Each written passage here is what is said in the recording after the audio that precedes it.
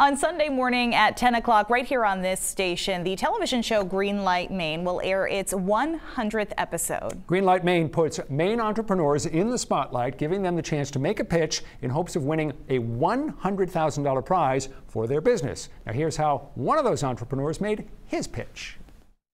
It slowly but surely became the business that we are today. It was about taking a product that would have otherwise gone into a landfill and repurposing it into a product that someone could use every single day. James Moran from Flow Fold. Welcome to Greenlight Maine. We are a worldwide brand, and there's no delusions of grandeur here. I'm not here to tell you that we're a billion-dollar company, but we are not the same small wallet company on Peaks Island, Maine. We are coast to coast. All right, Julene Gervais is the host of this show. Nat Thompson is the producer of Greenlight Maine. They both join us now in the studio. Thanks so much for coming in. Nat, we'll start with you. 100 episodes, that's a big milestone. It is a big milestone. We're pretty proud of it, actually. It's a lot of work, too. How many businesses have you featured? There are 26 every year, so 104, although Flow Fold has been on 3 seasons. And this season, you'll find out on Sunday whether they make the finale. The stakes are high for these people because they run small businesses, so the opportunity to win $100,000 is transformative for some of them. What is it like? Is it really fiercely competitive, or are they all pretty nice and friendly and diplomatic? They are very friendly, and that's one thing that I wish we could somehow convey to the viewers, because they have this camaraderie about themselves and they're all in it together. So we find out that even after the show airs, they keep in touch with each other, they follow each other, and it's really amazing and wonderful to see. You have kind of the best seat in the house as the host of this show. What do you see in the contestants that we don't see on television? Oh, I do feel very humbled and privileged because I get to root for everybody, and they all deserve $100,000, let's put it that way. And they are all winners, and I get to see that part of them. They all have this great story to tell. I mean, most of them have started either in their basement or their garage, or in their parents' living room, and having their parents help them, as one of them comes to mind, Dental Lace.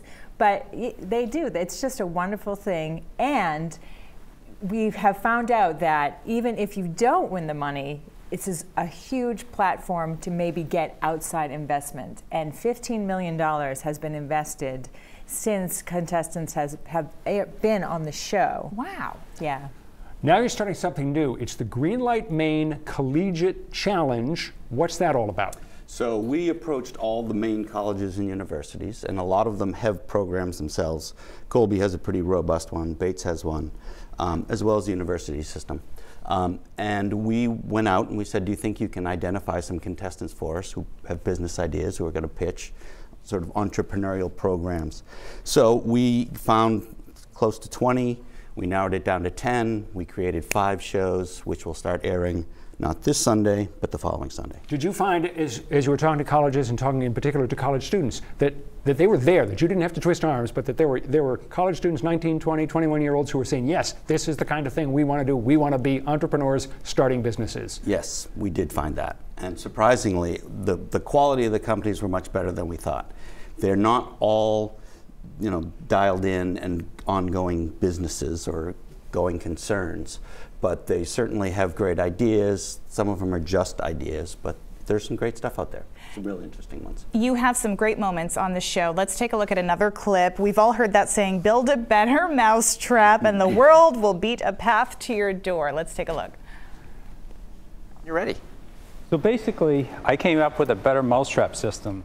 Instead of taking a regular mousetrap. Now you actually had this guy on the show who pitched the better mousetrap, because his mousetrap is in a little box, so the mice get into the box and they can't get out. Now, what's important here is not necessarily the nature of the mousetrap, there's the box, but the inventiveness, the inventive spirit and the ingenuity that entrepreneurs bring.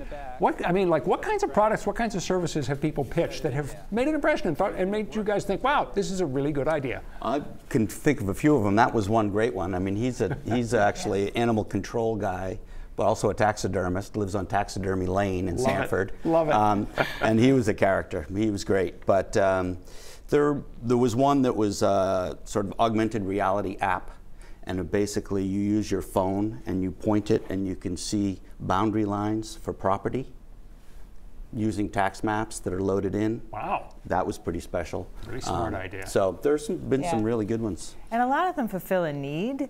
Like with James, I mean, they were taking stuff out of the trash and repurposing it. So all that stuff was just going to go in the landfill, and now they're turning it into beautiful backpacks and bags. There's your flow fold wallet. And it all started with the wallet. There right? you go. The 100th episode of Greenlight Maine airing Sunday morning at 10 o'clock right here on this station. And in that episode, you'll reveal the 3 finalists for this season who'll be going for the $100,000.